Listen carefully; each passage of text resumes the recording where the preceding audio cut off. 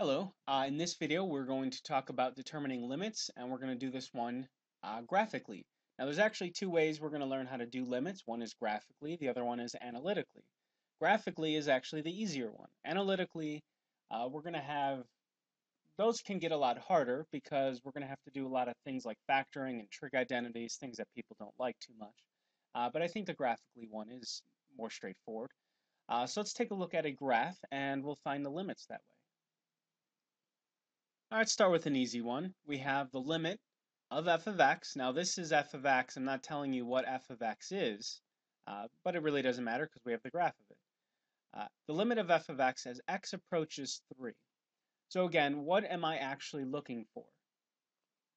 What would I expect the y value to be as x approaches 3? Let's go ahead and jump on this graph, and here's 3.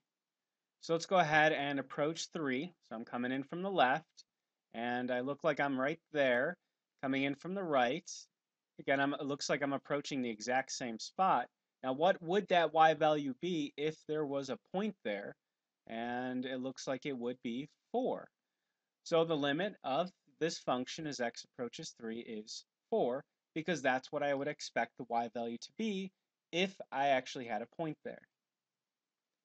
But in the last video, I did mention that limits don't actually care what the y value is at that point, just again, what would you expect it to be if you were to keep getting closer and closer to 3? Now, let's take a look at this piecewise graph right here. It is made up of 3 pieces. So we got this straight line, this parabola, and this looks like a square root function. And we have the question, what is the limit of f of x? Again, this whole thing is f of x, as x approaches -1. So let's go ahead and find -1. Looks like it's right there. So let's do the same thing we did in the last example. Let's jump on the graph. Let's approach -1 from both the left, which looks like I'm going right there, and coming in from the right. Again, looks like I'm going to that same y value, and it appears that y value is 2. So what's the limit as x approaches -1? It appears to be 2. Pretty simple. Now let's go ahead and do the next one. What is the limit of f of x as x approaches 1? So here's 1. Let's approach it from the left-hand side. So it looks like I'm going right there. So it does look like I'm approaching 2. But if I'm coming in from the right, it looks like I'm approaching a different y value. This is the y value 0. So we have a bit of a problem. We have a conflict here. Coming in from the left, I'm approaching a y value that is different than if I was coming in from the right. Now, there's going to be basically two different types of limits. We have general and one-sided limits. Now, all of the examples we've done so far have been general limits. That's why I've been coming in from both the left and the right. One-sided limits would be, as the name says, it's coming in from one side. So we have a general limit. X is approaching 1. From the left and right, I'm approaching 2 different y values. So what I would say is that this limit does not exist. Because when I come in from both sides, I'm not approaching the same y value. So how can we remedy this problem? That's where one-sided limits come in. So let's talk about the left-hand limit. Now the way that this notation works is it's very similar. You have the limit of your function, and x approaches 1. Okay, but we have this little addition right here. It is a left-hand limit, and when those left-hand limits have this minus sign, kind of as an exponent to the 1, but what that stands for is the left-hand limit.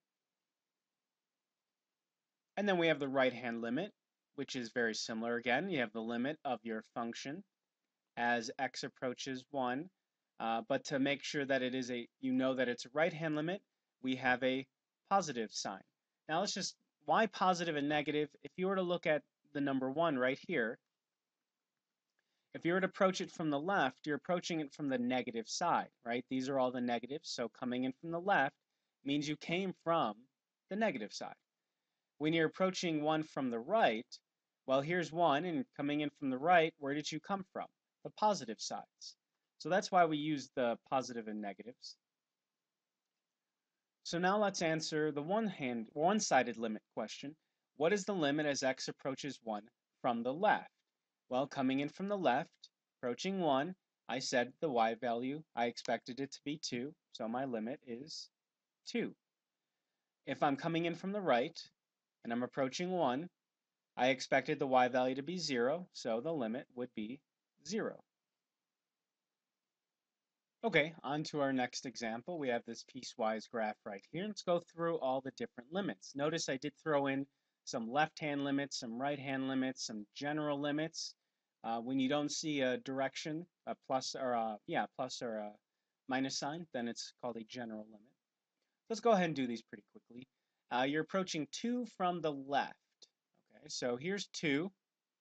Approaching it from the left, it looks like that y value would have been 1. So 1. What's it when I approach 2 from the right?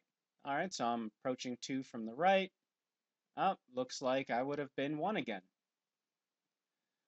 Now onto the general limit. If I was approaching 2 and without a direction, it means from both the left and right. So I actually have to come in from the left and the right. Now I already did these and I found them both to be 1. So the general limit is also 1. So now let's approach 1. All right, notice that there is no direction sign on this, which means I have to go from the left and the right. So if I'm approaching 1, so there's 1, from the left, looks like I would have had a y value of 0. And you approach it from the right, also a y value of 0. So since they match, it equals 0. Now what about the limit as x approaches 0? Okay, there's 0. All right, if I'm approaching it from the left, looks like it would have been 1. Approach it from the right, also 1. So pretty simple, the limit's 1. Now how about -1 from the left? All right, so I'm approaching -1 from the left, which means I'm coming up here because there's -1. And it looks like that y value would have been, well, 1, 2, 3. Looks like it would have been 3. All right, -1 from the right. So I'm approaching -1 from the right, and it looks like the y value would have been right here, which is 2. And finally, the limit as x approach -1, notice that there is no direction sign on it. So that means from both the left and right. Well, I just found out that the left was 3 and the right was 2. And so this limit doesn't exist because the left and rights don't match. And we use this shortcut DNE for does not exist. Now at this point, I want you to try the following example I have up on the screen. And for the solution to this suggested problem and more information about NIU, please visit the link down below.